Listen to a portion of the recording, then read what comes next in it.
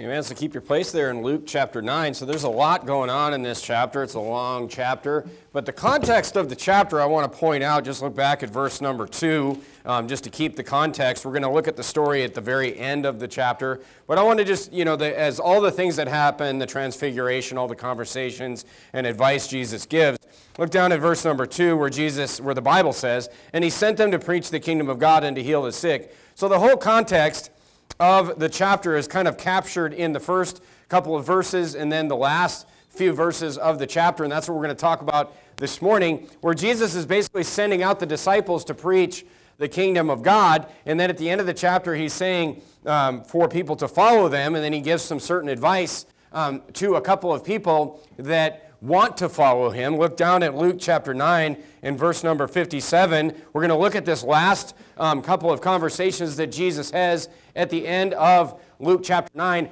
But the main context is in the sense that Jesus is going out to preach the kingdom of God, and he needs people to come with him to preach the kingdom of God. Look at verse number 57.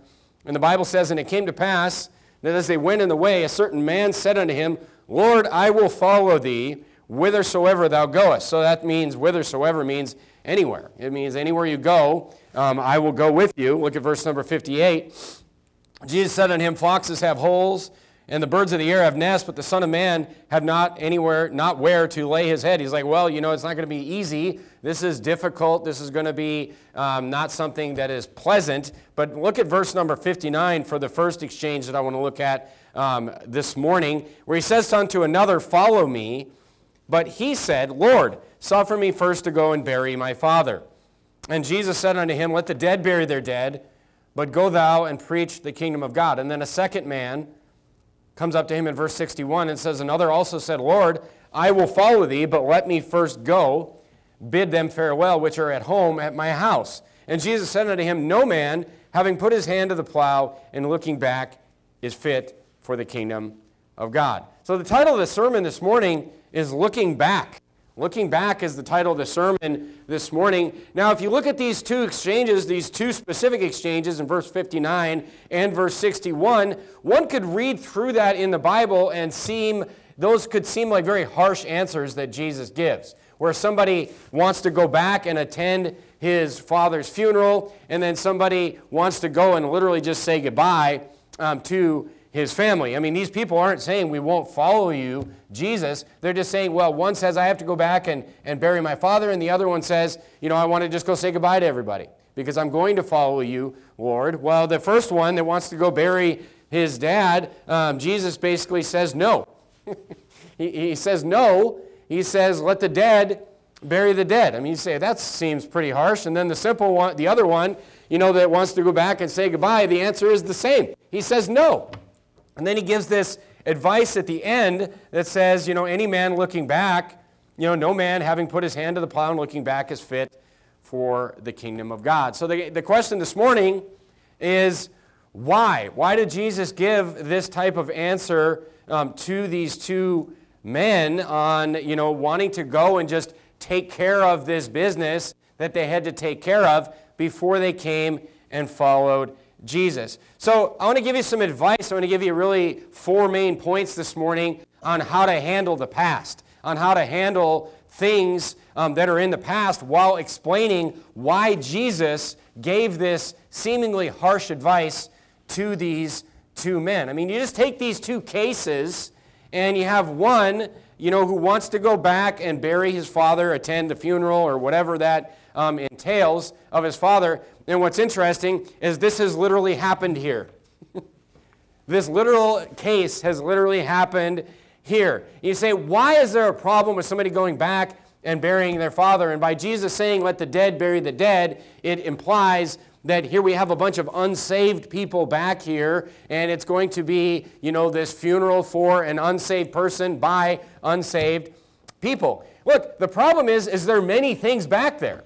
There are many people back there, and funerals tend to bring lots of different people from lots of different areas back. Many people just see themselves, there's certain people in in lives of people that they'll only see them every 10 or 20 years at a funeral is one of those things. Where there's all these different things. There's family. There's probably a lot of business that needs to be wrapped up, you know, when a head of a household like that dies. There's maybe there's obligations to somebody that come up, you know, during the course of that funeral. But Jesus was just saying, he's like, look, he's like, we're going forward, we're going this way.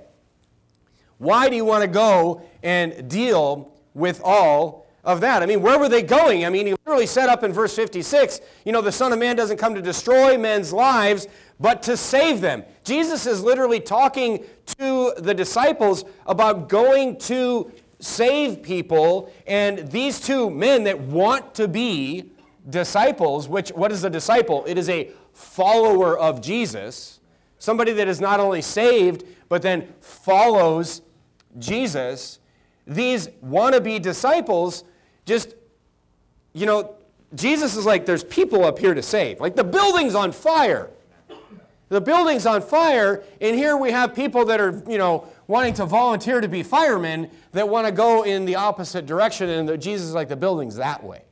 The building is in front of us, you know. I mean, souls are on the line. This is why Jesus seems so harsh to these people, because souls are on the line. Jesus, all he saw was the kingdom of heaven and, you know, the lost souls that needed to hear the gospel. That's what he was all about. I mean, even the second guy who wanted to just go say goodbye, Jesus is saying, don't even say goodbye to the past.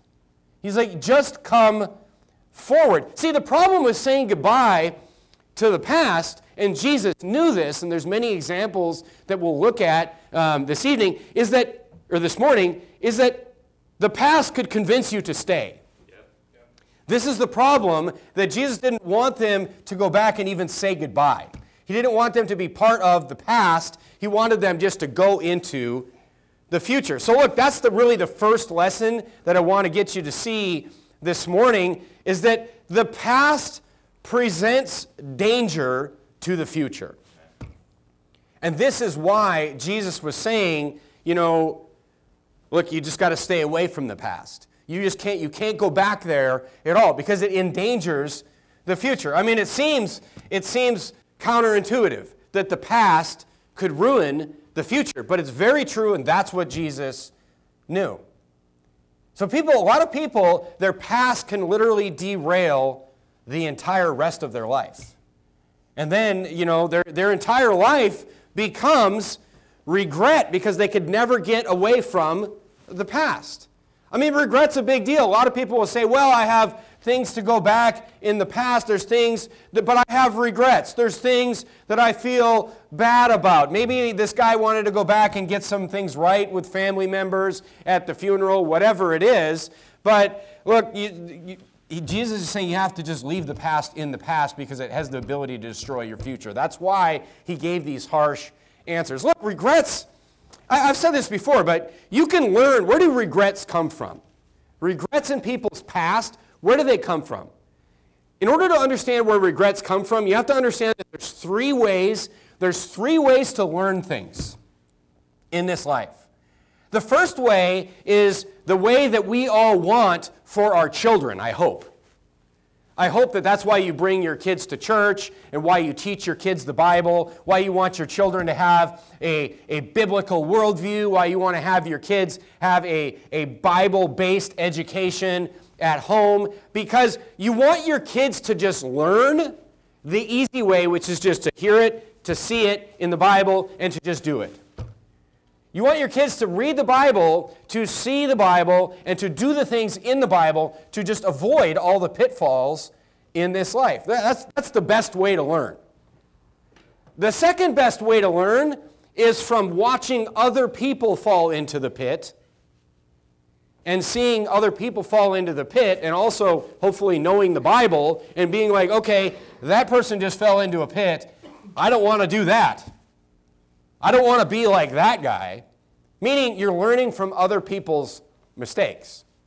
So look, these are the two regret-free ways to learn in your life. But there's a third way, and unfortunately, many of us have chosen the third way to learn. And the third way to learn is to literally just fall in the pit ourselves. Just go and just walk, and you fall in the pit, and you smack your face on the bottom of the pit, and you say, oh man, I don't want to do that again. But that is where regrets in your life come from. But here's what you need to understand about regrets in your life. Because a lot of people really get hung up on the pitfalls in the past. But here's what everybody needs to understand in their life. Everybody has regrets. Everyone. Every single person has regrets.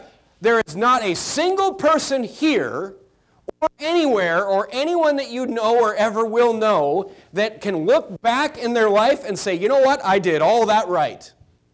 There's nobody. So to let regrets hang up your future is ridiculous. There's nobody that did it perfect all the time. There's nobody that didn't fall in the pit and learn, the worst way at least sometimes.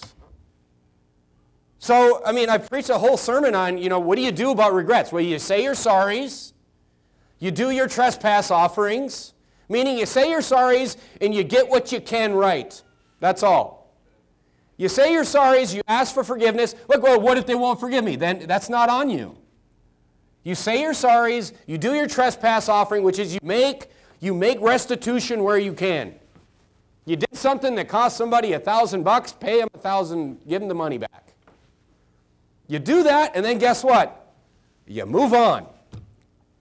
You go forward in your life. Because the past has the ability to destroy the future if you hang out in it, which is why Jesus said, don't even go back there.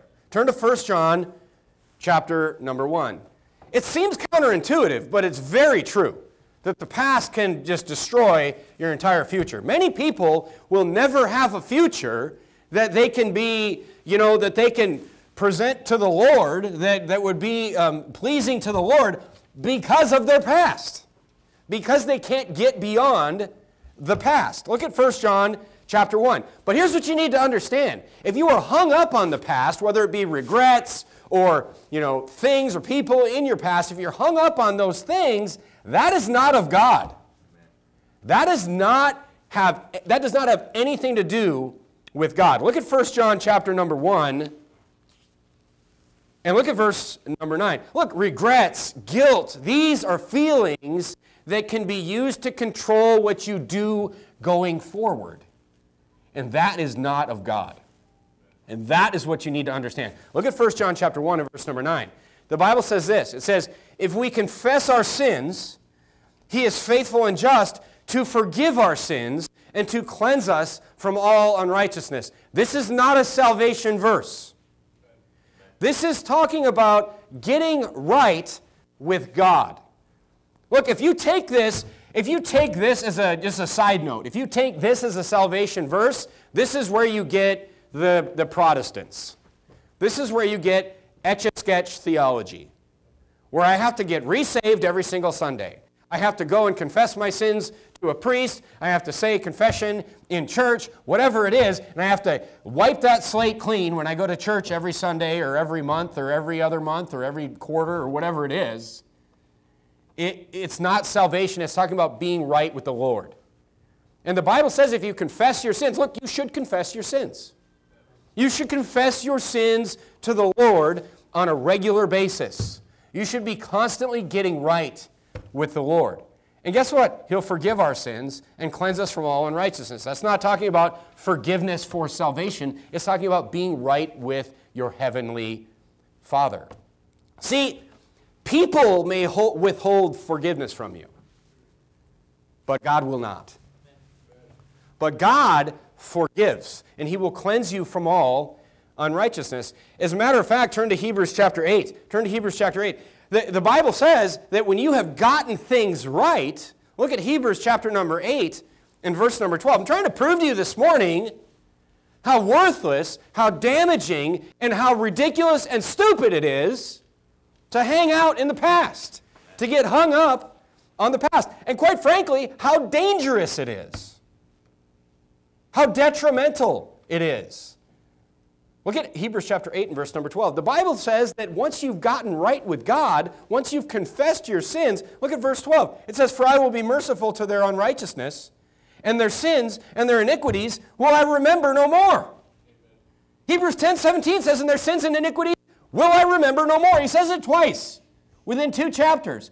The Bible here is saying, God is telling you that if you are hung up in regretting your past, that's not of me, God is saying, because I don't even remember your sins after you've gotten them right and you've confessed them. And I've forgiven those sins. Allowing the past to derail your future makes no sense at all. An analogy I've used before is like, it's like you're lost in the woods, and you're confused, you're lost, you don't know if you're going to get out, and then somebody walks up to you, and they hand you a map, and they say, "Hey, you're right here, and all you have to do to get out is just follow this map and go this way." And then instead of getting up and taking the map and walking out of the woods, you sit there and cry over the fact that you were lost in the first place. That's how much sense it makes to allow the past to stop, to derail, to damage your future. But it is very real. Turn to Luke chapter 15. It is very real, and it is a very real danger, and many Christians, for some reason, get wrapped up in their past and allow it to derail their future. Look at Luke chapter 15 and verse number 10. Luke chapter 15. So the first point, again, the first point that I'm trying to convince you of this morning from the Bible is that the past can damage, the past can destroy the future. The past has that ability. You need to be aware of that. You need to understand that, and you need to be careful with your past because of that. Look at Luke 15, verse number 10. Now we see this analogy in the Bible. Look at verse 8. Not verse 10, verse number 8. "Either what woman having 10 pieces of silver, if she lose one piece," Jesus is giving an example here. He's giving an analogy here. "Doth not light a candle and sweep the house and seek diligent till she find it. And when she hath found it, she calleth her friends and neighbors together, saying, Rejoice with me, for I have found the piece which I had lost. Likewise I say unto you, that there is joy in the presence of the angels of God over one sinner that repenteth." One sinner that changes his mind and gets saved. One sinner that goes from being lost to being saved. And the Bible here says everyone is happy. Found it. Everyone's happy about it. Heaven is literally rejoicing in the fact that this piece, that this sinner, that this person is now saved. So imagine, just imagine for a minute. Imagine somebody, living a life that they shouldn't have been living, and then hearing the gospel preached and getting saved, and, heaven is literally rejoicing in the future of that newly saved Christian. Heaven's rejoicing. Heaven is looking forward, and as Jesus, the vision of Jesus is only a vision of lost souls. It is only about the kingdom of heaven to Jesus. That is the perspective of Jesus when he is speaking. So he's only thinking about the kingdom of heaven and trying to get as many people as possible into the kingdom of heaven. So when somebody gets saved, heaven, that's what's happening here. It says, "Likewise, I say unto you." So the analogy ends in verse number 10. It says, "Likewise, like this, I say unto you that there's joy in the presence of the angels of God." When one person gets saved, meaning when you go out soul winning today, and you preach the gospel to someone, you lead them to trust in Jesus Christ, heaven is rejoicing at that point. Angels in heaven are rejoicing at that moment at 2:45 at something that happens on a street in Fresno. Heaven is rejoicing. The angels are rejoicing. And then that sinner that is now saved, heaven's rejoicing. Why? Because somebody got saved, yes, but now that person is going to be another soldier for Christ that's going to go out and get more people saved, and the kingdom of heaven is growing and growing and growing, and then that person turns backwards and starts walking backwards. And it's just like, what in the world? Where are you going? This is what Jesus was getting at. This is why Jesus was saying, why would you go look back that way? Wait, What are you doing back there? Why do you even want to look back there? Why would you want to put your hand on the plow and even look backwards? It's not going to work. This is what Jesus is saying. So the first point is this. Your past has the ability to destroy your future. Turn to 2 Corinthians chapter number 5. Turn to 2 Corinthians chapter number 5. Look at 2 Corinthians chapter number 5 and look at verse number 17. So the first point is that your past has the ability to destroy your future. So you need to not even look in the past. Look at 2 Corinthians chapter 5 and verse number 17. And the Bible says, in 2 Corinthians chapter 5 and verse number 17, it says, therefore, if any man be in Christ, he is a new creature. Look at this. Old things are passed away. Behold, all things are become new. The second point is this. Going forward means you're leaving things behind. Notice it says old things are passed away. There should be, if you're going somewhere new, there should be something new there. There should be something that is different. There should be something that is new. I've literally had people, quit the Christian life because they're like, this is all so new to me. It's supposed to be new. It's all new because you're going to a new place. It's a place that you haven't been before. The old things, the things that you do know, those are the things that should go away. Everything in front of you will be new because you haven't been there before. But guess what? If you're going forward, so this is a good test. Am I growing in my Christian life? Well, are there new things in front of you? You should ask yourself that question. Ask yourself these two questions. Are there new things in front of me? And am I leaving things behind? Because if you're like, everything's just kind of the same. There's nothing new in front of me, and there's nothing that I'm leaving behind. You're not growing in your Christian life. You should be going forward, and literally all things should be new to you. I mean, I've heard that so many times. People will come to church, they'll visit, and they'll get into church and things like that, and they're just like, oh, this is just eye-opening. Like, it's all just eye-opening. That's how it's supposed to be. Because all things are new. And then things will just inevitably, if you just keep doing the new things, inevitably you will have to leave the old things. Because if you stay in the old things, it will destroy the new things. This is what Jesus is getting at. If there's nothing in the rearview mirror, you aren't moving forward. You know, this means that, as the first guy said, I want to go back and bury my father. You know what that means? It means that you might have to leave people in the past. Literal people. Because guess what? People in the past, people in the old things that are still there, you know what? They're going to want you to still be there too. That means that you might have to let people go. Look, people that have no problem with your future, especially people that want to go with you in your future, want to be part of your future, that's not what I'm talking about. But there's going to be people that are in the past, that are in those old things, that want you to stay in those old things and don't want you to leave those old things. Those people need to become part of the old things as you go into the new things. Look, somebody with a lot of regrets is going to have a lot of people that want to keep them in those regrets. And that is not, like I said, that is not of God. Somebody that wants to keep you in those regrets and wants to keep reminding you of those things, that is not of God. Amen.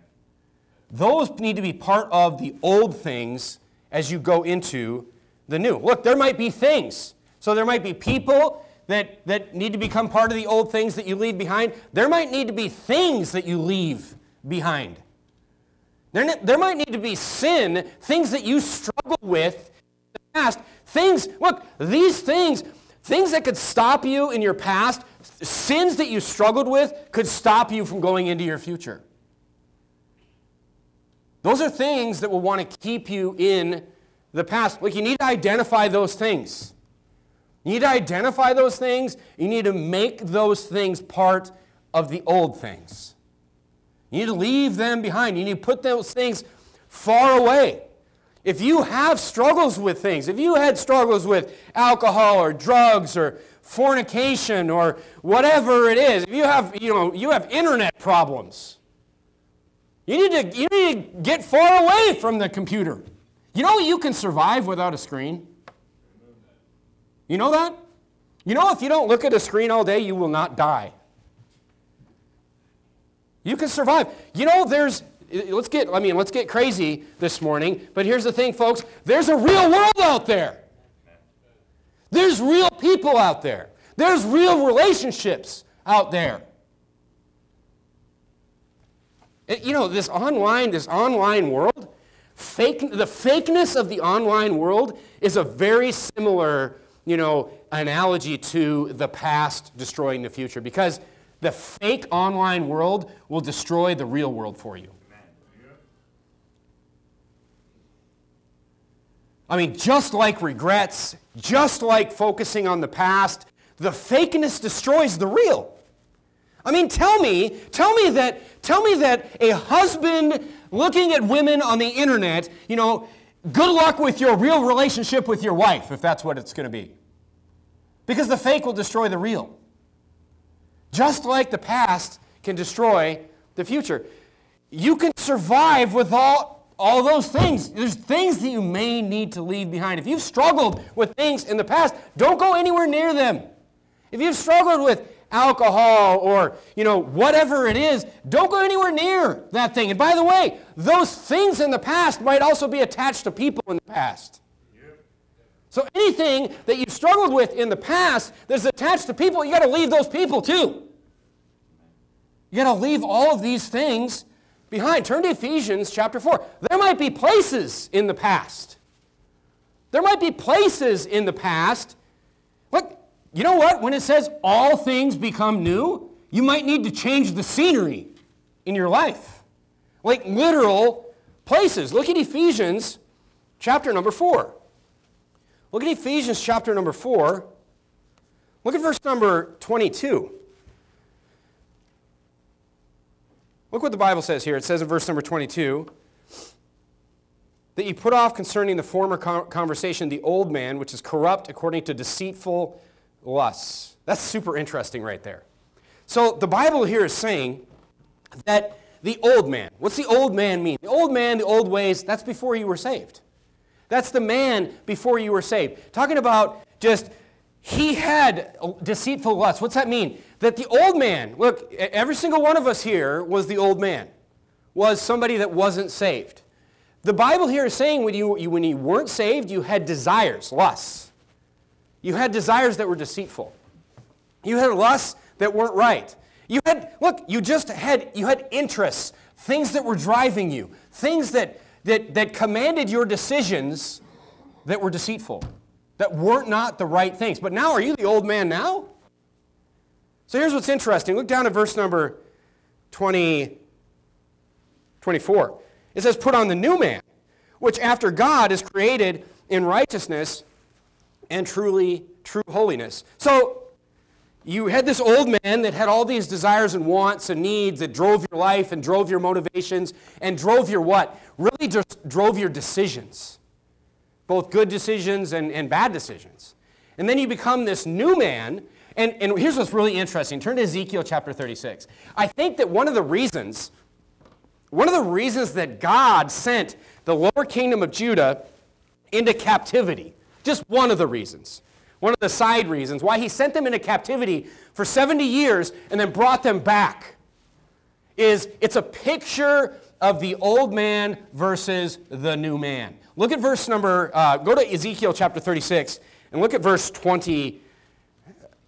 We're going to go to verse 26 first, and then we'll go back to verse 24. But look at this. It's very similar to what I just read you in Ephesians chapter 4, where God here is talking about how he's going to bring them, he's going to bring them back as a nation.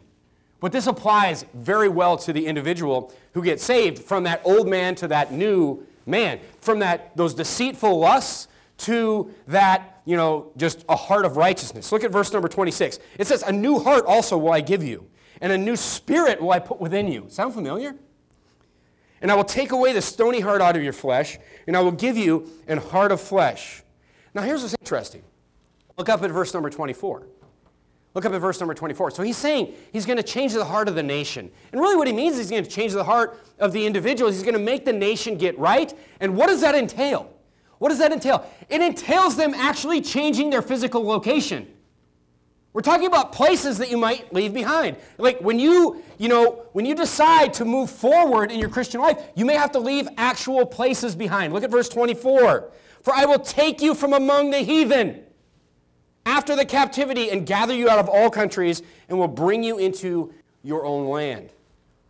So let me ask you this question. As you were the old man and then you get saved, what are the odds that as you lived that life, and I don't know when you got saved, maybe you got saved when you were 15, maybe you got saved when you were 25, maybe you got saved when you were 35 or later, whatever. But my point is that when you had those deceitful lusts that were driving all your decisions, what are the odds that you get saved and you're exactly where God wants you to be? And you're exactly in the location that you need to be. As you think about the things that drive. You get born again, you have a new life, you start over, and you think about the things that, from a job to family to just preferences of where you want to live. This is why you end up with people, they get saved and they're just like somewhere where there's just no church at all that they can go to. And it's like, it's totally understandable that you can end up in that situation because you had deceitful lust before. Whether or not there was a good church there had nothing to do with why you made the decision to live in the middle of North Dakota or whatever. That was just family preferences, job preferences, the deceitful lusts. The deceitful lusts that drove you as the old man. So when you get saved, it's totally understandable that you wouldn't be in the right place. Because what was driving you was deceit. What was driving your desires and your wants and your decisions was not God, was not righteousness. You might need to change the scenery after you get saved. It's kind of a story I'm tired of hearing. It's kind of like, well, I got no church. I don't know what to do. All things are new. Maybe the place needs to change. Look, maybe even, just the neighborhood needs to change. Because there's too many people in the neighborhood. There's too many things and places that bring you into the past. It's totally understandable that you would be in the wrong place when you get saved. What matters is whether or not you let that wrong place and that past destroy your future. That's what matters. It's time to stop letting the past and the deceitful lusts of the old man destroy the future. So when people ask, people talk to me and come and visit and things, and they're like, "Oh, we wish there was a church like this where we're at." It's like, hey, maybe I'll just start being mean. Instead of just being like, "Oh yeah, you could move. People have done it, a lot of people have done it. There's nothing unique about me. Tons of people have done it. So many people that I know have done it. You say, why? Because they were in the wrong place when they got saved and it was all old stuff. And all things become new and they're like, oh, well, we need to go there. That's the new place. That's where we should be. It's very clear, and they go there. But what is it? What is it that keeps people in those places? It's the people. It's the things. It's the places. It's the past. It's the past destroying the future. That's exactly what it is. I mean, the new man wants new things. All you have to do is just I mean, the place that you are now, this is, those are the things of the old man. That's why Jesus said in Luke 9, follow. What they were saying, Jesus, I'll follow thee. And Jesus is saying, no, you won't. Because Jesus is saying, we're going somewhere new. And the first thing they said, I'll follow thee. And then the next thing out of their mouth was that they wanted to go somewhere that Jesus wasn't going. So the main issue, look, turn to Hebrews chapter 12. So look, the past can destroy the future. And number two, if you're going into new things, that means that new things should be in front of you and old things should be behind you. Look at Hebrews chapter number 12. Look at Hebrews chapter number 12. And look, especially for the new man, like literal man, the new man who's going to be leading a family into, all things new, this is super critical for the new man. I mean, so for the new man to be sitting here and because look, the Christian life and the Christian family is led by the man. It is led by the husband and the father. So it's really, really bad. And this is, Jesus was talking to men here. It is very bad for a man to be crying about the past because there's a bunch of people waiting on him to get up off the forest floor and start moving in the right direction, following the map. It's extra critical. So to let the past, to be stuck in the past as a man that is leading a wife and children it's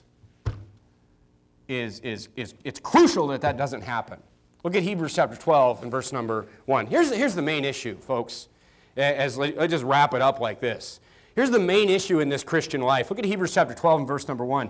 The Bible says this. It says, wherefore seeing we are also encompassed about with so great a cloud of witnesses. This is right after, remember, Hebrews chapter 11, the faith chapter, talking about all the great men and women that kept the faith of the past. It says, wherefore seeing we are compassed about with so great a cloud of witnesses, let us lay aside every weight and the sin which does so easily beset us, and let us run with patience the race that is set before us. So notice, Christian life is compared to a race here.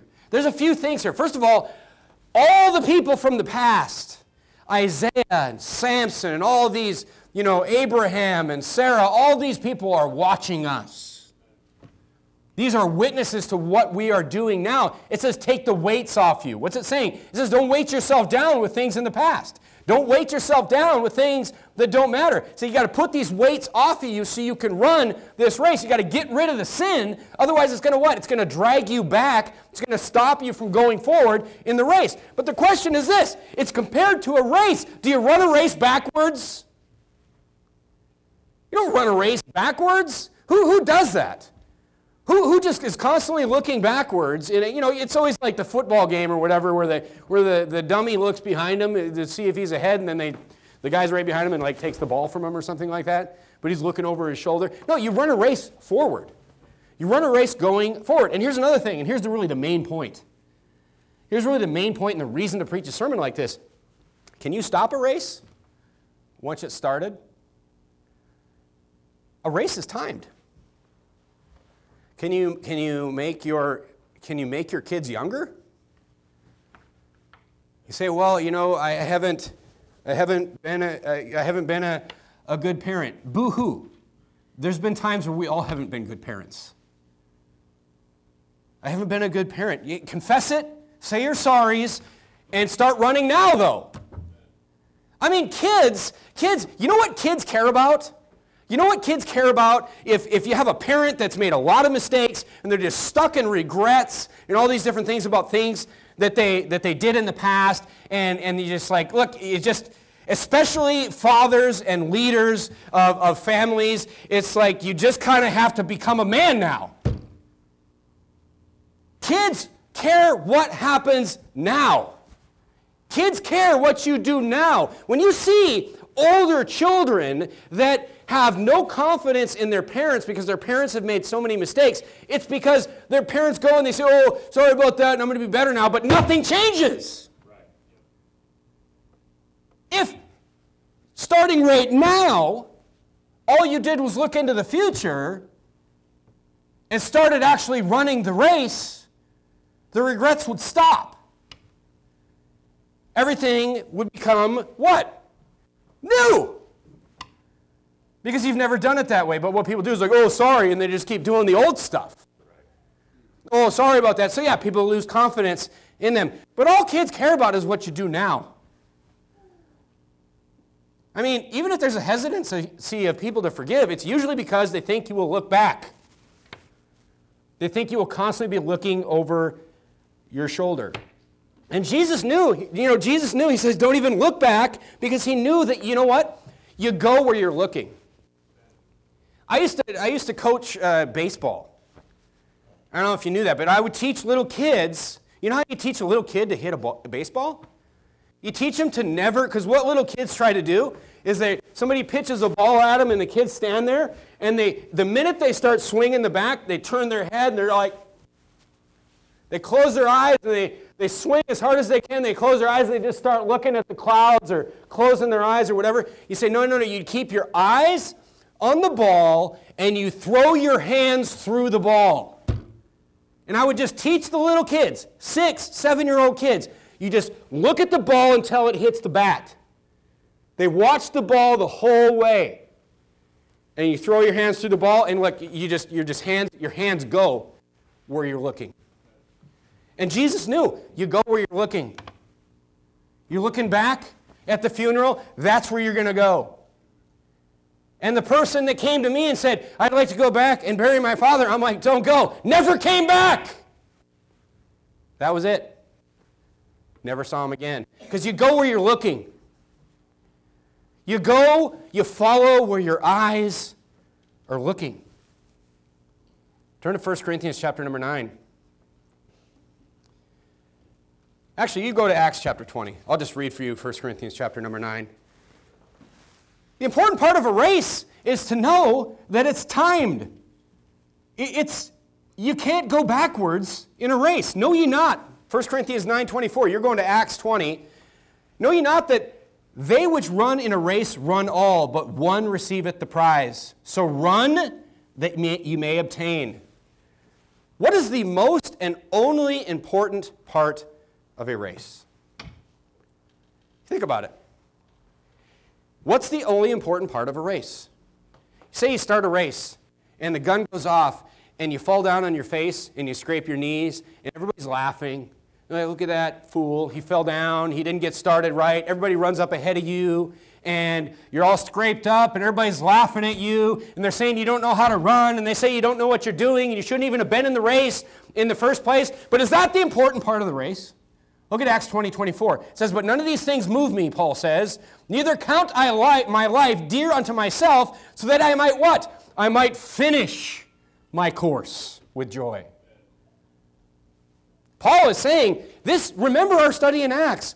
They're begging Paul to not go to Jerusalem. They are begging, they're crying, they're telling him, don't go there. The Holy Spirit was saying to him, you are going to be arrested there. And Paul said, I don't care about that.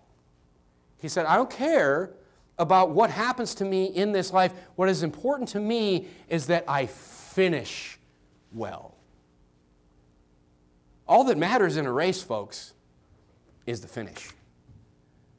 In Ecclesiastes chapter 9, the Bible says, the better is the end of a thing than the beginning thereof. Actually, turn there. Go to Ecclesiastes chapter 7. It doesn't matter if you fall down and you scrape your knees at the start and everybody's laughing at you, and maybe you're running and halfway through the race you fall down again. And everybody's just like, what in the world is this guy even in the race for in the beginning? Maybe they're laughing at you. Maybe they're throwing things at you. But all that matters even at that point is the end. In Ecclesiastes 7, verse number 8, better is the beginning, is the end of a thing than the beginning thereof, and the patient in spirit is better than the proud in spirit. Be not hasty in thy spirit to be angry, for anger resteth in the bosom of fools. But now look at verse number 10.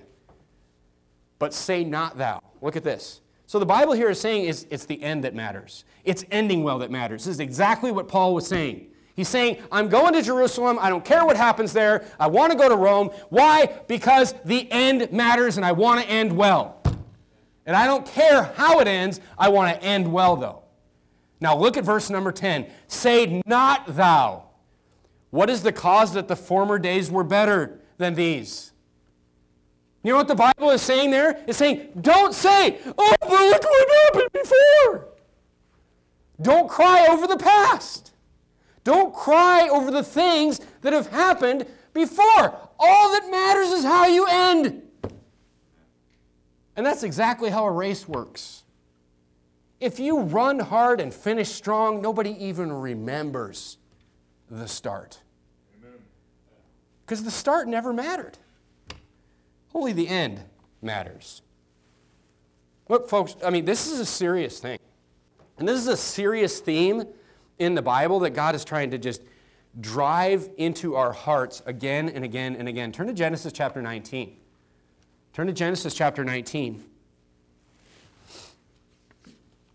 Turn to Genesis chapter 19. When God sent the two angels to take out Lot and his family, look, there was 4 people.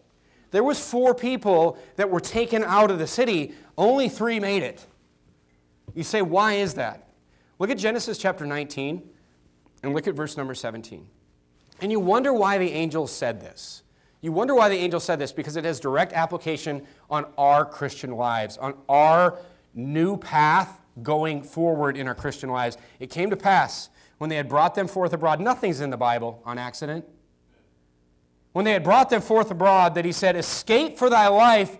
What did he tell everyone? He said, look not behind thee. Neither stay thou in all the plain, escape to the mountain, lest thou be consumed. Now look at verse number 24. Then the Lord rained upon Sodom and Gomorrah brimstone and fire from the Lord out of heaven, and he overthrew those cities and all the plain and all the inhabitants of the cities and that which grew upon the ground. Verse 26, but his wife looked back from behind him, and she became a pillar of salt. God killed Lot's wife simply because she looked behind her. God was like, you know what? It's bad enough that you went to this city, that you lived amongst these wicked Sodomites and all these people, and you were vexed with these people for years. It's bad enough that I had to send 2 angels in there to save you and rescue you. And then, out of all that, you come out of the city after the angels save you, and what do? You look back, you're like, oh, and he just strikes her down right there. God is saying, no, you look forward now. I have saved you from all of that. I give you forgiveness when you confess your sins to me. I will make my relationship with you right every single day of your life. I will give you eternal security, and then you can confess your sins to me every day of your life, and we can have a great relationship, and then you're going to go and you're going to look back, and you're going to go back to those people and back to those sins and back to those things, which what? Stops you from going forward and doing what you need to do for the kingdom of heaven. Go to Jeremiah chapter 29 and we'll end here. I mean, just looking back like, oh, you know, I did so many things wrong. Everybody did it wrong. Amen. Luckily, as we struggle so much with this in our lives, luckily, and I thank him for this, luckily God does not look back. God looks forward. Jeremiah 29:11, the Bible says, I know the thoughts that I think toward you, saith the Lord. Thoughts of peace and not of evil, to give you what? To give you an expected end. God looks forward. Why in the world would we look back? Let's bow our heads and have a word of prayer.